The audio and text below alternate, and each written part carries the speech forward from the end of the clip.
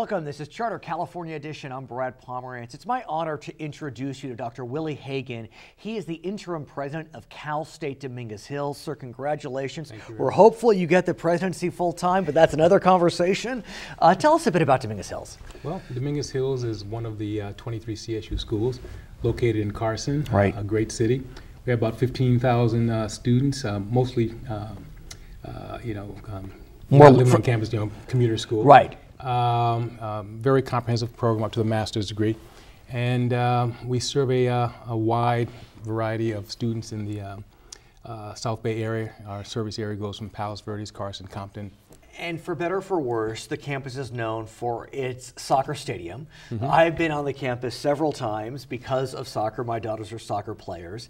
Give us a sense of what the soccer stadium does for the campus, because it is quite an attraction. Well, yeah, I mean, it's a great facility. It's built by AEG, the Home Depot Center, and it is on our property, a long-term lease. And we get to use it for some programs, but it also allows us to host guests there because of the relationship we have with them.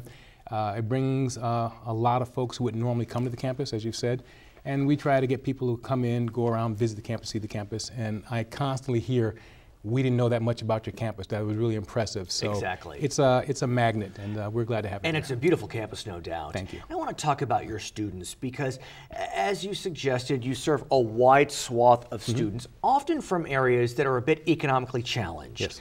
And so your mission and the school's mission has been to really work towards making sure these students have the greatest chance for success. Exactly.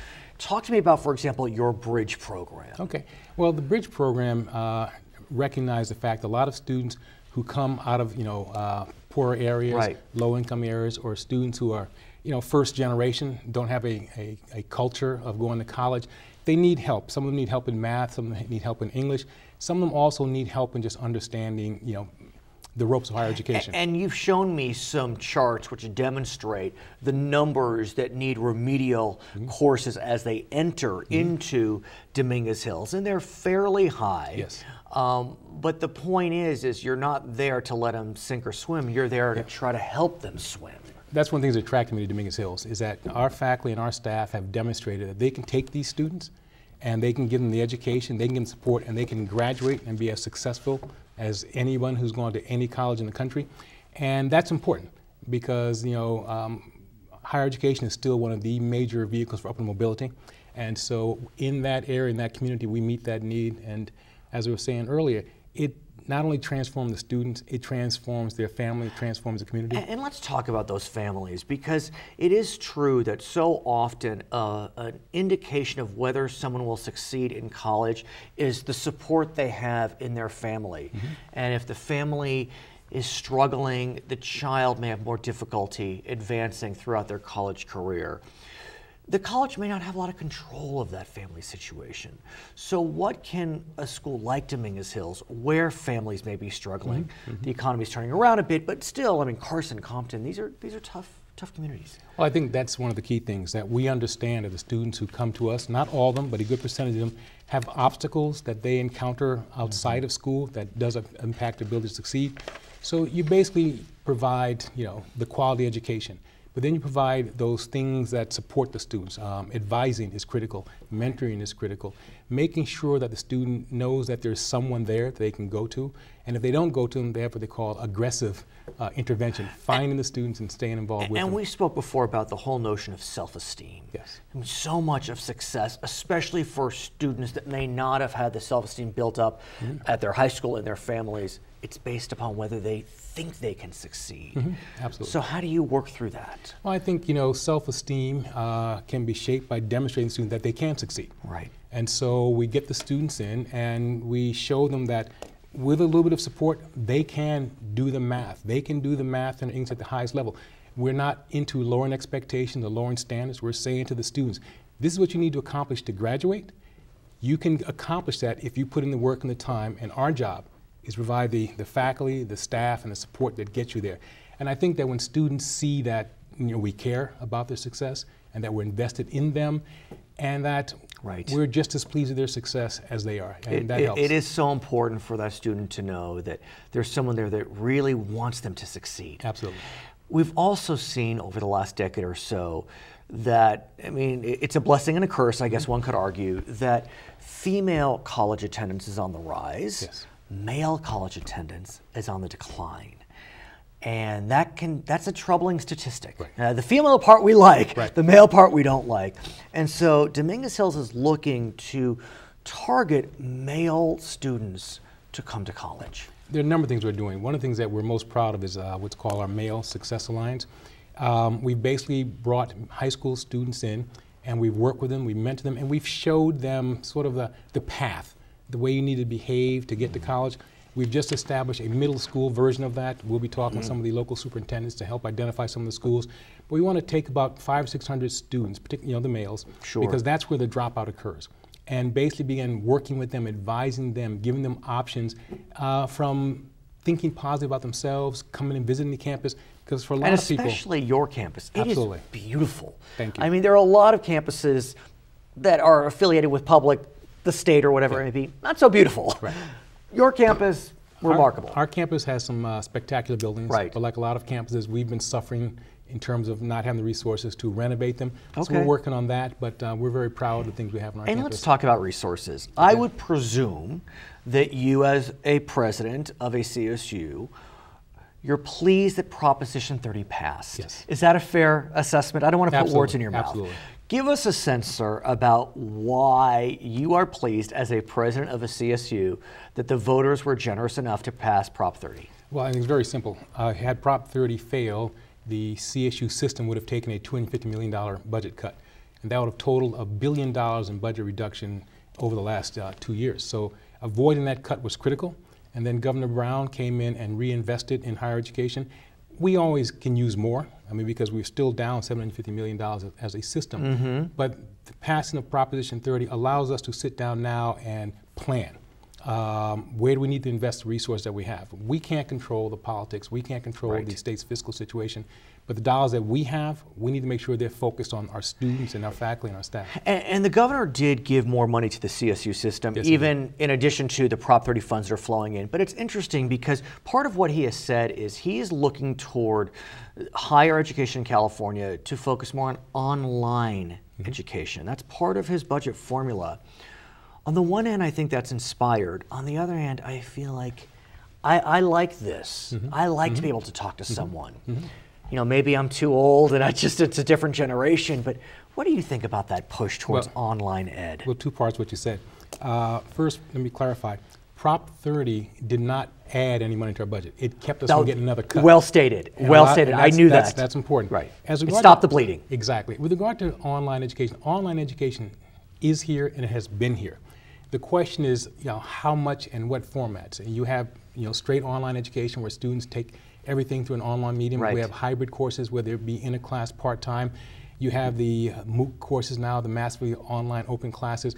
So online education is revolutionizing higher education, and everyone is still trying to figure out what's the best way to do it.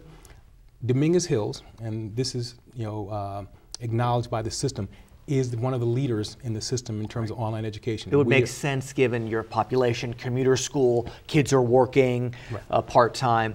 So you spent 16 years, I believe, at Cal State Fullerton. Yes. You've spent about 6 months at Dominguez Hills. Yeah. How have you enjoyed your time? I like Dominguez Hills. I mean, Right. obviously, I spoke to the chancellor about my coming as interim is because I like the mission, I like the students, It's a I like different the mission staff. than Fullerton. It's- Fullerton's a pretty established institution. Dominguez Hills, established, but different populations. Different populations, but similar issues. You know, all of our schools, and particularly Dominguez Hills, is really about a couple of things. Access.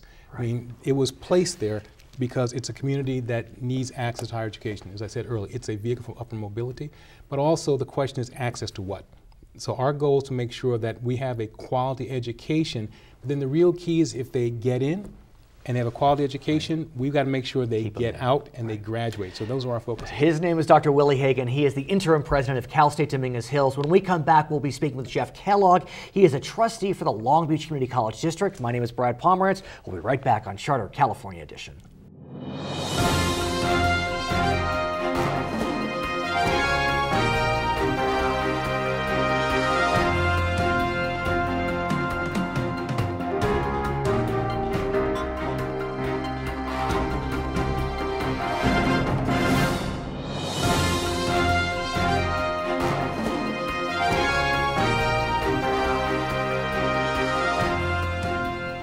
Welcome back to Charter California Edition. I'm Brad Pomerance. We are now joined by Jeff Kellogg. He's a trustee on the Long Beach Community College District. Sir, I thank you for joining us. Thank you. We just spoke with Dr. Hagan from Cal State Dominguez Hills, and he reminded us that Prop 30 did not provide new money to higher ed, including community colleges. So what did Prop 30 do then for community colleges, as an example? Proposition 30, by passing, essentially kept everyone's head right above water for 1 year. What will take place in the future is still unknown, but at least it did give an infusion of money that will benefit higher education, and particularly community colleges, for this next fiscal year. After that, all bets are off. But at the same time, Governor Brown has released his proposed budget, and it does offer, at this stage, about $700 million more for the next fiscal year as compared to this fiscal year. How does that look for you? And again, that money, though, is to backfill a lot of things that have not been funded in the past. So, but at the same time, we have to be very appreciative of Governor Brown for staying true to his commitment to helping fund higher education to the level that he did. That has not been the case in the past few years.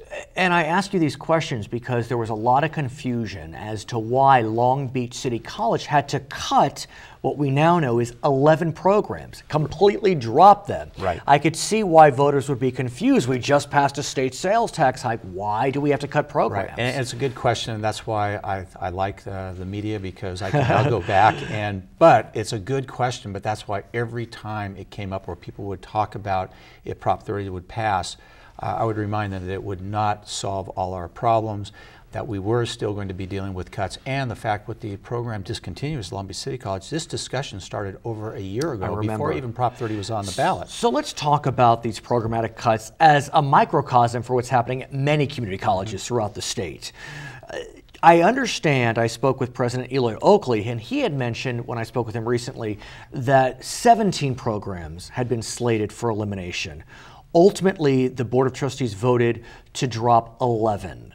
Correct. Talk to us about those decisions. Well, in the process, again, over a year, 23 criteria, going through the academic side of the Long Beach City College Academic Senate, the Planning Council, we got a lot of input from the people that are going to be affected the most.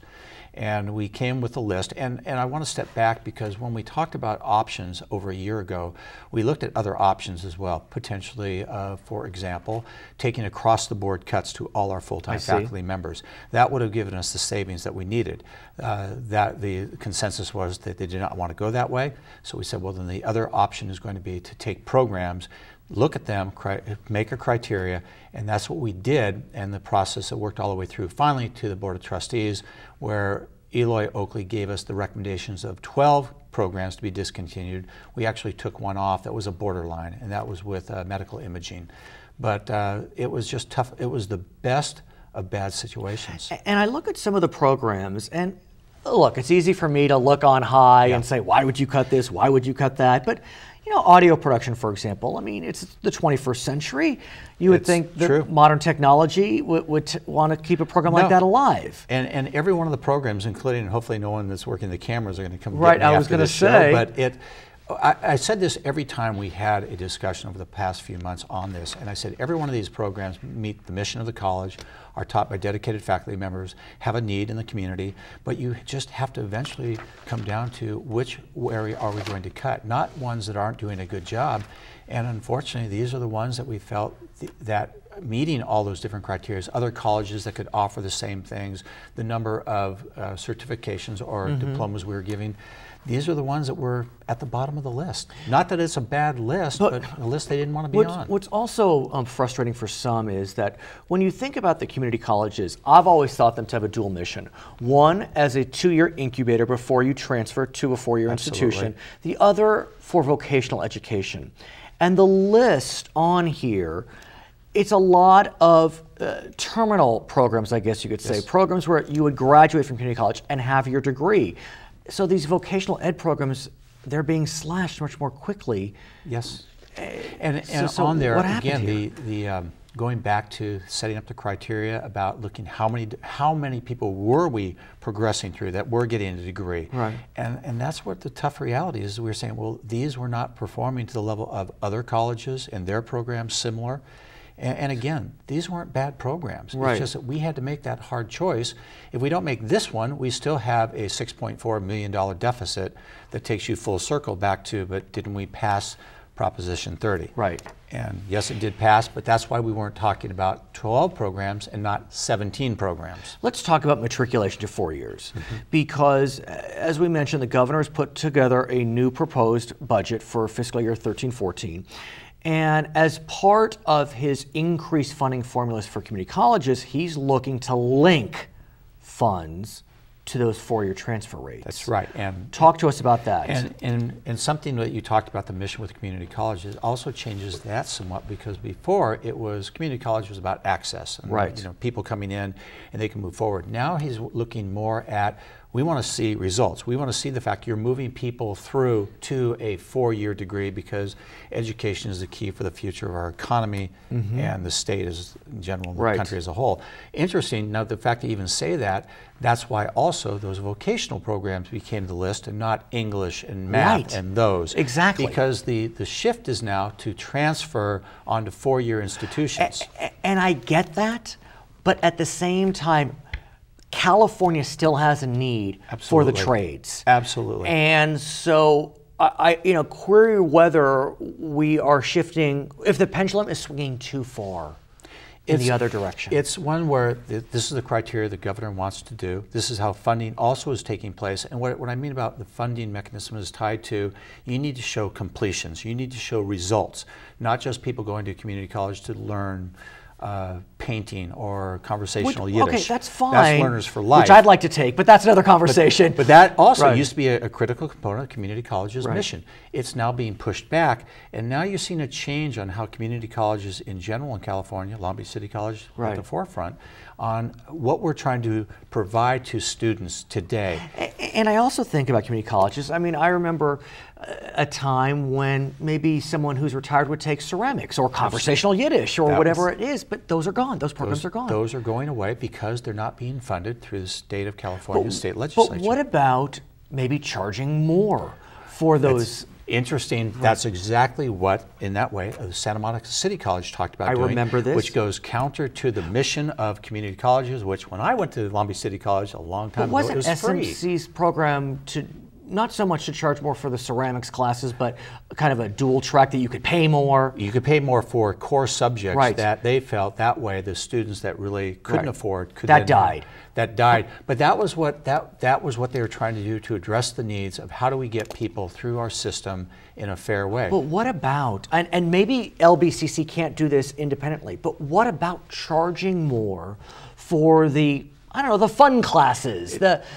ceramics or conversational, Swahili? That's where those are some of the great debates that are taking place, because the mission for California community colleges doesn't really look at it that way, but that is what I believe is going to be the future. That's what's going on. Can LBCC do it itself? Can they charge more for ceramics without getting... You need to have state legislation, which we actually have had bills to move to do some of those exact things, where certain specific courses you are charging what it costs you to provide, that the people that are going to take those courses are willing to pay. But that's not only a very controversial, it's something that has to work its way through the legislative process. But it would seem if it's clearly a class that's not intended for matriculation, it's not intended for vocational ed. That was what in Long Beach, or Santa Monica, it was the areas of English, math, things of that nature. It would seem as if it's a win-win. Never underestimate, though, the higher education lobbying efforts in the state of California.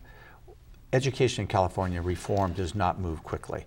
And that's been a problem, understanding that it's remarkable we educate the amount of people we do in the state of California, but at the same time, we have not made the changes fast enough that really needs to address the new generation of learners, the new generation at all ages. What we need. At all ages. And that's a discussion that's going on. That's where some legislation that we are working with to try and get some of those that we can do those things, but that still is up for future debate. His name is Jeff Kellogg. He is a member of the Board of Trustees for Long Beach Community College District. My name is Brad Pomerance. We'll be right back on Charter California Edition.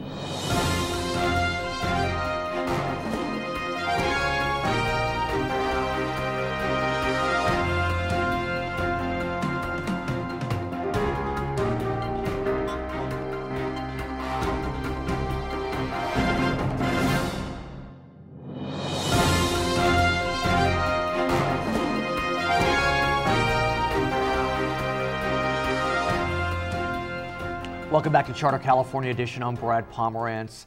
The man I'm about to introduce you to is nothing short of inspirational. He reached out to us, and I am so glad he did. His name is Brian Gutierrez. He lives in the San Gabriel Valley, and as a result of an aunt who loved him more than anyone could ever, he has overcome some real challenges dealing with autism and Asperger's, and he has become a member of California State Council on Developmental Disabilities, a gubernatorial appointment. Congratulations, Brian. Thank you so much for joining us.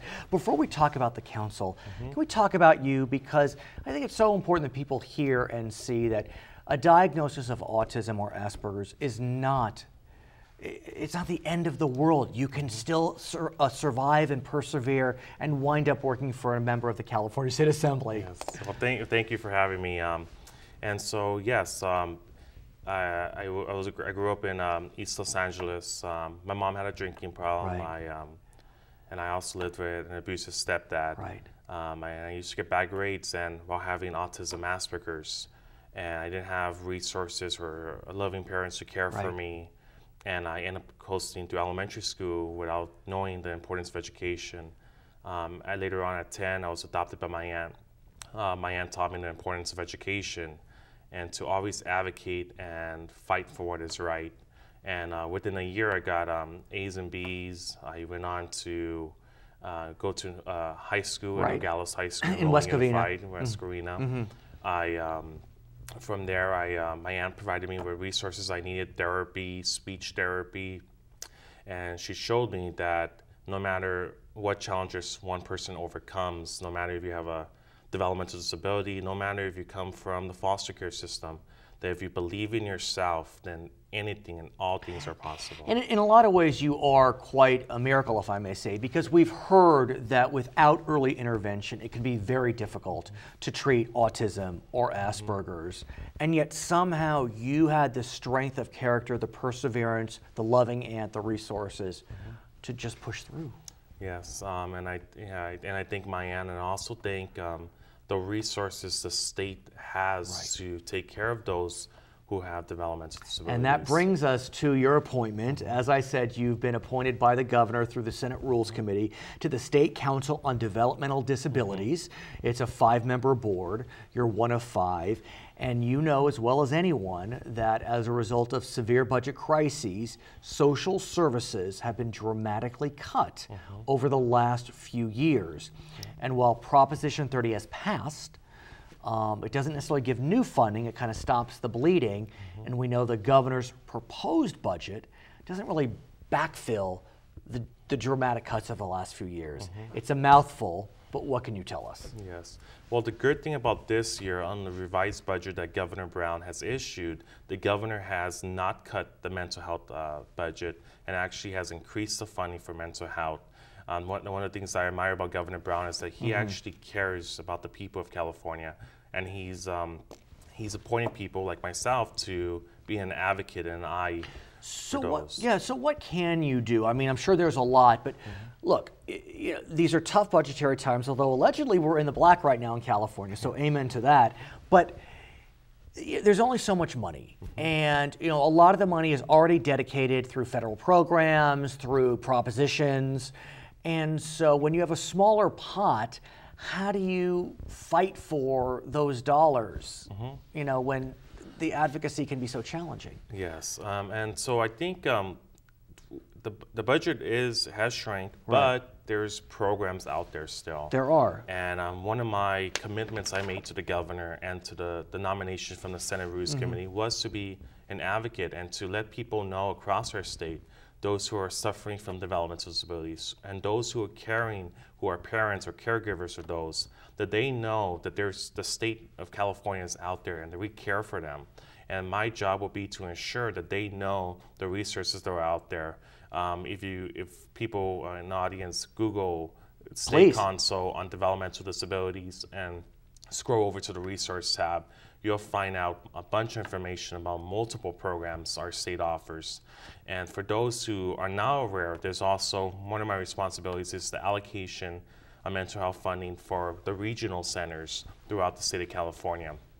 Regional centers are a nonprofit federal funded agency that deals with those who have developmental disabilities, and I urge you. Which is defined as what? What is a developmental disability pursuant to California definition? Developmental disability could consist of someone who has a autism, high attention deficit. Oh yeah, ADHD. ADHD, right. And I urge, even if you suspect that your child or someone you know or you love or you care, that you contact the state council, and and I'll be more than happy to assist in any way possible. Is your aunt still with us?